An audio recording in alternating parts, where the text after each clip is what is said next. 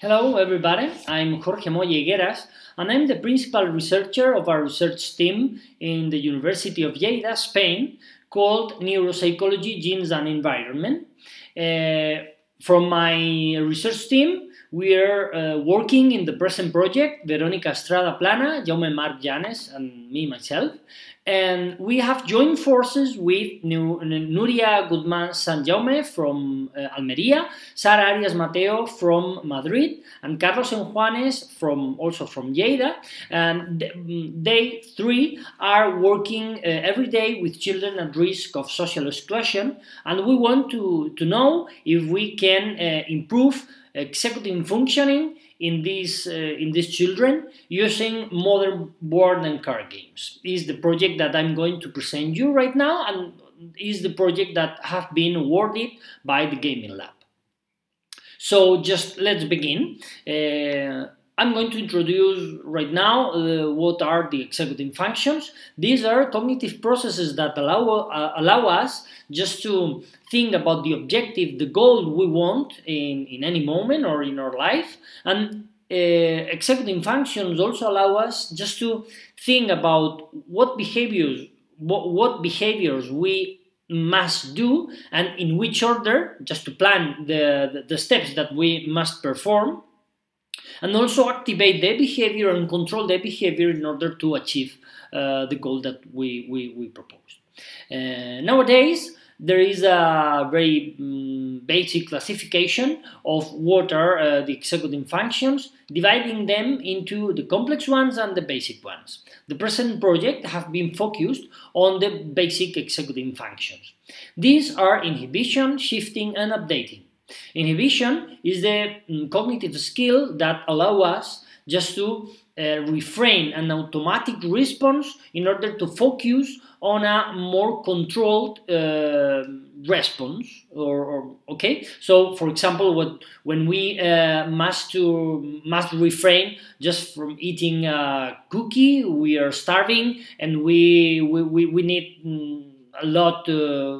Something to eat, and we must refrain our automatic response just to eat a biscuit in order just to focus in a better food like an orange, like a fruit. So it's very important for our lives. Shifting or cognitive flexibility is the cognitive skill that allows us just to understand that the situation have changed.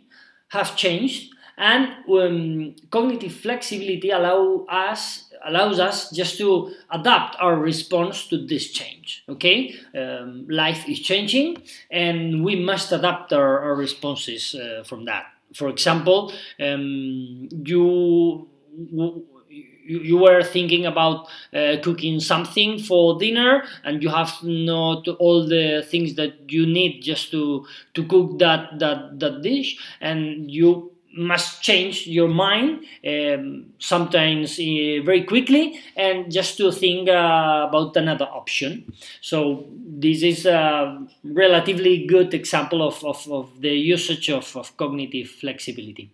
And then updating, that is the capacity of the working memory to forget the stimuli that is not useful in any sense in our memory, and replace this unuseful stimuli to something new that is useful. So it's, for example, when we must memorize a telephone number and we have no choice just to write it down, and the person that is talking with us has any mistake with any number, and we have to replace the wrong number for another new one. Okay, beyond these relatively daily life examples, inhibition, shifting, and updating are very important for educative purposes. For example, in mathematics and also in linguistics, when we have to perform any educative activity, these basic executive functions must be always executing properly in order to perform adequately any problem that we have to solve. Okay, so it's very important for our lives and also for educative purposes, and that's why it is very important just to know if we can improve these executing functions that are something that is common for a lot of things in our life.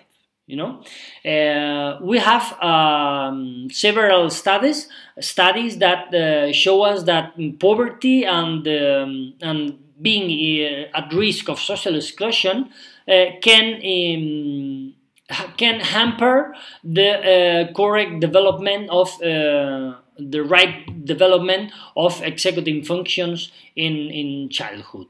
Okay, and it could be explained for a lot of reasons, but one reason that the different studies have pointed is that low-income children may have lower enrichment opportunities. Okay, they don't play with the same things that people with medium or high social status can play, and this fact doesn't allow these children just to develop properly. So maybe how they spend their time and the things that they can play, it should be important just to develop themselves in the right way. Okay, so poverty and being in risk at risk of social exclusion hamper, as we have said, the right development of the executing functions. And now it is possible to train our brain. Can we improve our executing functions or other cognitive processes just doing anything? So the present research, the answer that we have with the present research is that yes, we can improve our cognitive skills, but it's not magic. You know, we can improve them in a very limited way, and just it is usually found significant near transfer effects. And it's very difficult just to find far transfer effects. Near transfer effect is when you train a cognitive skill and you assess the same cognitive skill. If you have trained the same cognitive skill that you have assessed, it is usually found significant effects. Okay, but the far transfer effect is when you train a cognitive skill and you look for an improvement in a non-trained cognitive skill. Okay, so for example, we want to train working memory, inhibition or shifting with games, and we assess if we have improved their working memory skill. If we have played with working memory games, trying to improve working memory skills, we are going to look for near transfer effects, and some studies have pointed that it could be done.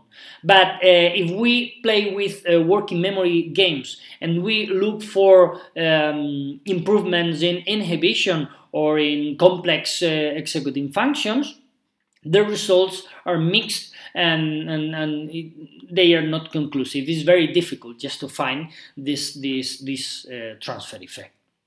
But we want to look for it, to test it. There are very few studies performed just to look for the effects of playing with modern board and card games. Nowadays, we have only found two rigorous studies. One is the one that I present you right now, developed by Benthing.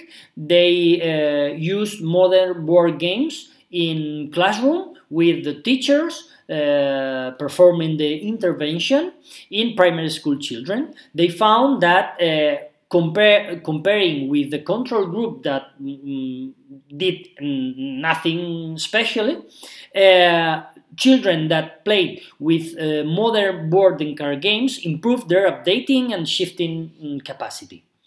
The other study, it was a study performed by our research team, published recently, where we look for the effects of board games, modern board games, in children with ADHD. We had an experimental group where they played with modern board and card games, and a control group that did not play with any kind of game. They continued with their usual treatment. The children that played board games improved their short-term memory capacity in 15%, and the most surprising is that we found a far transfer effect not in cognitive skills but in symptomatology. The children that play with modern board and card games decreased their conduct problems associated with the ADHD in comparison with the control group that increased their conduct problems, arriving to a clinical significant level. So maybe playing modern board games that don't only are useful for cognitive purposes, but also for affecting other psychological outcomes, such as specific behaviors or symptomatology. And as in children at risk of social exclusion is common to find these kind of problems, it should be useful for them especially just to use this kind of methodology. And that's why the main objective of our study is just to test if executive functions could be enhanced in children at risk of social exclusion using modern board and card games. We are going to develop a multi-center study in Lleida, Madrid and Almería with our partners that I have presented before. Our calculations estimated that only 11 participants per group should be enough, but we want just to perform the better research that we could, and we want just to assess 40 children per association, 20 per group, with different inclusion and exclusion criteria that you can see in the slide briefly. They are the common criteria in this kind of research. We want to test, to assess, different outcomes. The main outcomes, the executive function outcomes, are going to be assessed by two different type of instruments: performance test and behavioral executive dysfunction test. Okay, the performance tests are that ones that allows us to assess properly the executive function by using laptop or computer programs where the children must show us their cognitive skills. In any moment, we're going just to use a keep track task for updating, 5 digits test for assessing cognitive inhibition and shifting, and a go-no-go task for motor inhibition.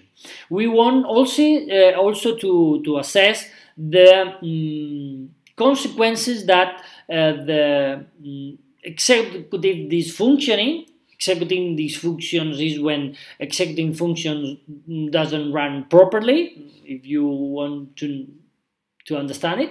And this test, the Atento, is like the brief that is a well-known test that allows us to assess the executive functioning in everyday life. They are items, questions that parents and also children can answer, just to ask them how the executive functions, how they apply the executive functions in their everyday life. We want also to assess different confounding factors such as age, sex, the academic course, socioeconomic status, and fluid intelligence, because they are significant in this kind of studies of cognitive interventions. And we also want to assess if we can find far transfer effects to academic achievement in order just to find if or to test if children that play modern board and card games can improve their academic achievement compared to the other ones. We are going to split the sample into two different groups. We are going to assign the participants to these groups randomly into an experimental group where they are going to play with high executive functioning content games such as Jungle Speed Safari, Ghost Blitz, Be Alert, and Le Roi Sommeil, and a control group that are going also to play with games but with low executive functioning content such as Dixit, Mixmo, Wasabi, and The games have been selected by different experts that have analyzed these games and have classified them into these categories.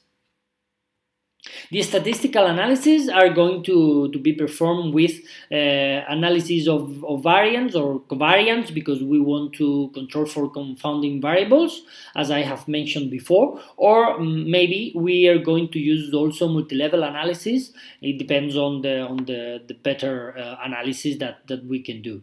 And we are going also to perform effect size calculations following the standard guidelines that are usually used in this kind of studies.